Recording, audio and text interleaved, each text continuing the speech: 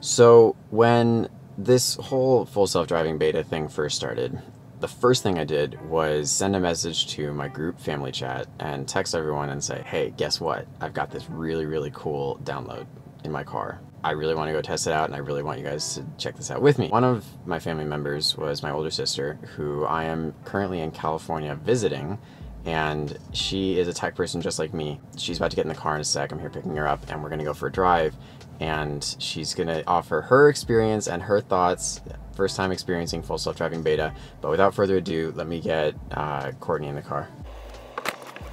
Hi. Hi. So this is Courtney. Hi. This is my older sister. We have the same birthday.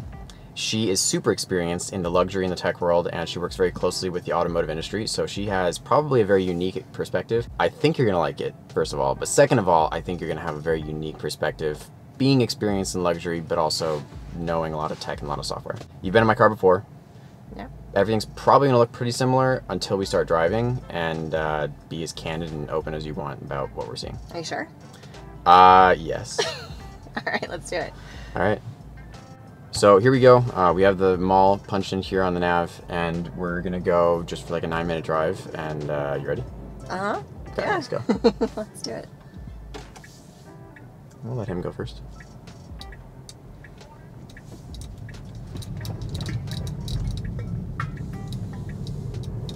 All right, here we go.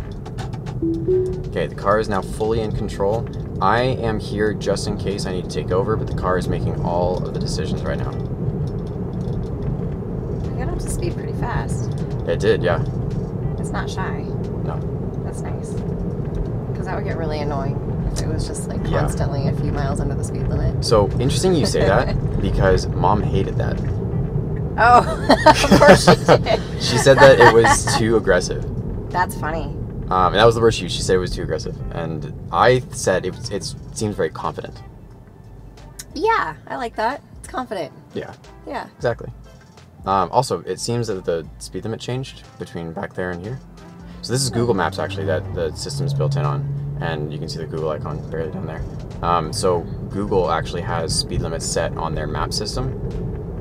Okay. But it also uses the cameras, like right there's a 45 speed limit up there on the right. Yeah. So then once my camera picks it up, then it changes here. Oh, yeah. That was like actually really fast. So then it changes our speed again up here. So this blue circle is how fast we're going to be going, but it's using the map system to decide how fast to go based on the roads.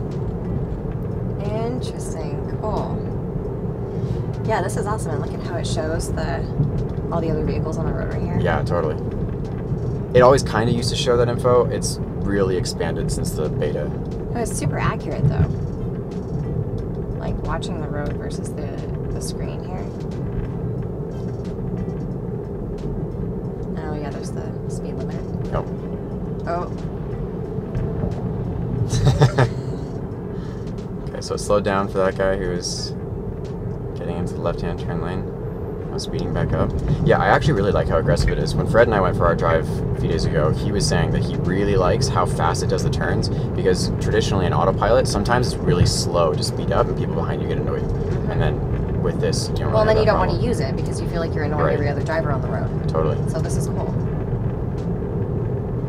Oh, and we get to see a left-hand turn And you're first. not. It's so funny. I like forget that you're not driving. Actually, I look Really? over and your hands are not like. That's a compliment to the car. Tesla? Yeah. For you to forget that I wasn't in control. I am technically in control of the car. It's my responsibility what's going on here, but I am letting it make all the decisions. Yeah, no, that steering wheel is moving on its own. You're not doing that. I'm watching you. Right, my fingers are here, but I'm watching you. I'm making sure you're not trying to fake anybody out. Thank you very much. I appreciate the quality assurance. Okay, so that was interesting. It lane changed immediately to get in the turn lane back there. Yeah. It like almost wanted to avoid the lines that mark the turn lane. Oh. Oh no. Ah! Ah! Perfect, you got it back. Yay! Left-hand turn, here it goes.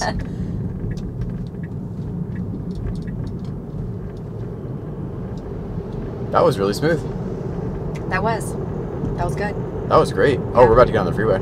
Yes. Cool. And actually, this little chunk is kind of challenging because you have to get over really fast. Okay.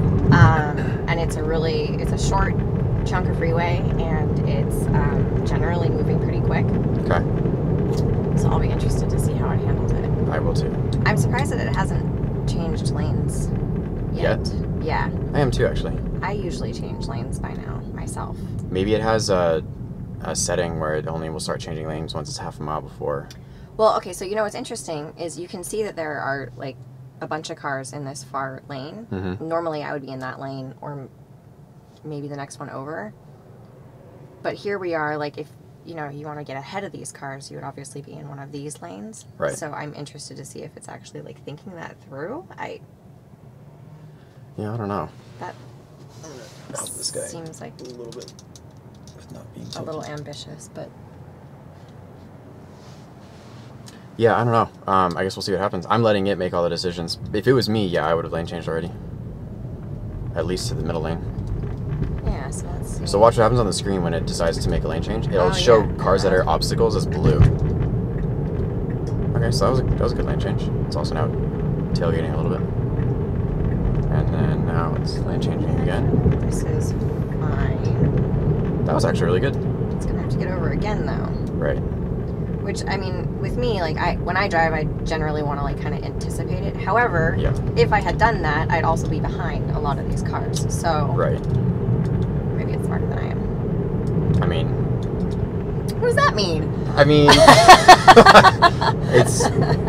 it is artificial intelligence. One of the things I tell people is that human reaction time is on average.